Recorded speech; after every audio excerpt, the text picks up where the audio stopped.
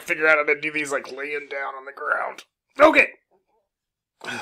Last section, last video. Let's talk about some interesting mineral deposits. Not that these only occurred here, but these are interesting events in mineral deposition, things that we eventually take out of the ground and utilize that happened during the Proterozoic. Okay, iron. So again, those banded iron formations. This is where most of the world's iron ore comes from. Ore is the rock material we take out of the ground before we crush it up, melt it, chemically extract what we need to, however the process is. So banded iron formations are where most of the world's iron comes from. Iron is needed for steel. Steel makes everything, right? Cars, buildings, bookshelves, bed frames, whatever. Canada and the U.S. have the largest deposits of banded iron formations, and they occur kind of in the Great Lakes region as well as Eastern Canada. And this is kind of a major reason, if we think back to car manufacturing, we think, when car companies first got started, Detroit, almost all car companies kind of came out of Detroit, right on the Great Lakes there. Well, the reason for that, the reason car manufacturing was centered around the Great Lakes region is because this is where the iron was. You need iron to make steel, you need steel to make cars, so why not just be where the stuff is that you need to make frames, doors, engines, whatever you need for your car. Let's go where the stuff is. So they're close to the source of the steel. Also being on the Great Lakes, it's an easy way to transport iron ore along the waterways as well. This is what an iron mine kind of looks like, kind of dirty. You can see that reddish hue, kind of indicative of hematite or the darker stuff, maybe magnetite that they're extracting out, and maybe the red, cherty, jaspery stuff. So yeah, probably not the best place to work for your lungs. So some of the major iron mines around at least the U.S. are these yellow areas. So around Minnesota, which still has heavy, big banded iron formation deposits, and then in the Upper Peninsula of Michigan. And you're getting this stuff, and you're able to take it to port. Usually railways take it a short distance to the lake, to a port, where boats can ship it around to different areas where they take it to smelting blast furnaces to make steel. So that's kind of the growth of Detroit, Cleveland, where I'm from, Chicago even, and a number of cities. But you also get some car manufacturing, even now, still in Canada as well, kind of surrounding this because of this situation. So here's the iron ranges and banded iron formations. So Canada, USA, so here's Minnesota, Wisconsin, Michigan. So that's kind of in this area over here. These are still kind of your bigger areas where they're still mining out these banded iron formation, the iron ore in there.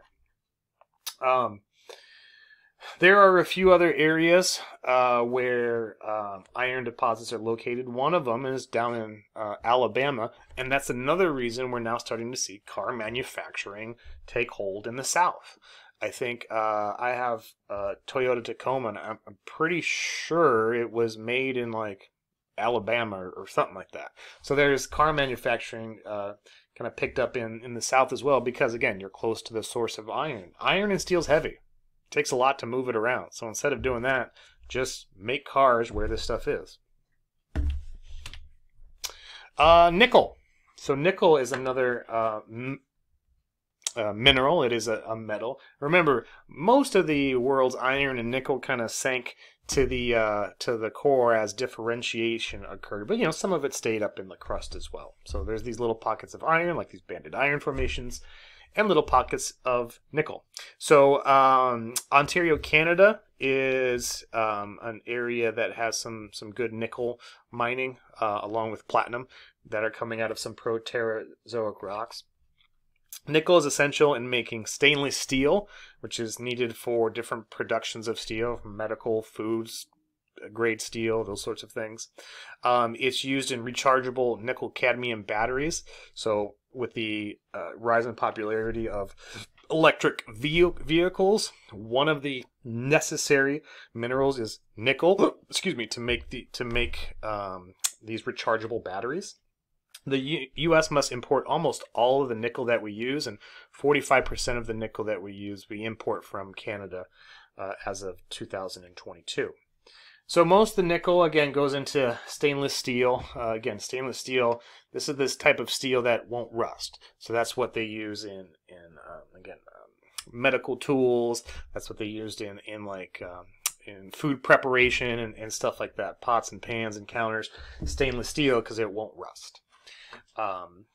Nickel is used in different alloys for different things. Sometimes rims, sometimes nickel plating for things like firearms,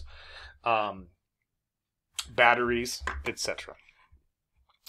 And then oil and gas. So we're starting to see oil and gas deposits in Proterozoic rocks. The reason being, oil and gas are fossil fuels.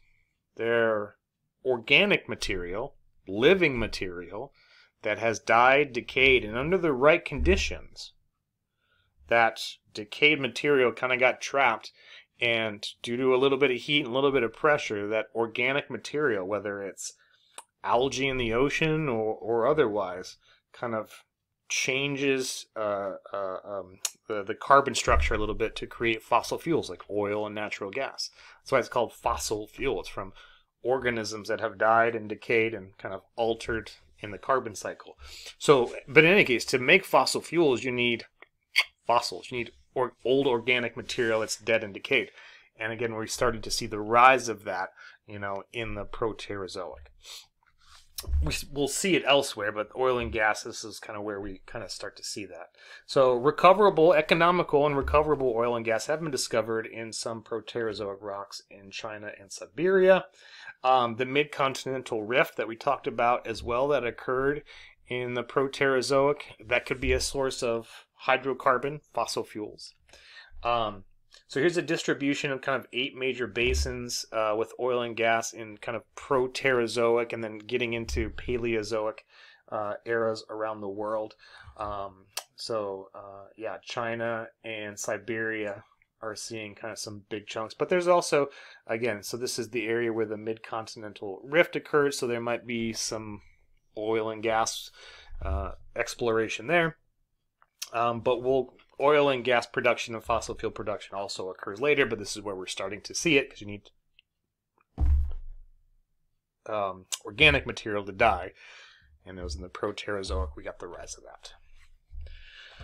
Oh my goodness, ladies and gentlemen, we have completed the Precambrian, the first, oh my gosh, almost 4 billion years of life, of Earth's history, of geology, of Earth's life we've completed.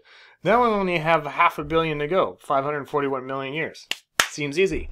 Well, the issue is now we have much more evidence, much more rocks, much more fossils. So we're going to break the remaining period of time into a few different eras. So now we're getting out of the Precambrian, which consisted of the Hadean, the Archean, and the Proterozoic eon, and now we're getting into the Paleozoic era, Mesozoic, and Cenozoic.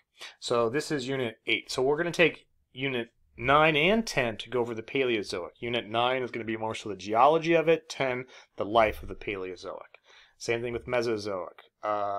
11 and 12. Geology, 11. Life, 12. Same with the Cenozoic. 13 and 14. Geology, 13. Life, 14. And that will end our semester. So we're going to take the next 6 units and go over the Paleozoic, Mesozoic, Cenozoic, which is only a small bit of time, but yet so much information. So yeah, so in next unit we'll start talking about the Paleozoic, getting into finally the Cambrian. This is all Precambrian that we've been talking about before the Cambrian period.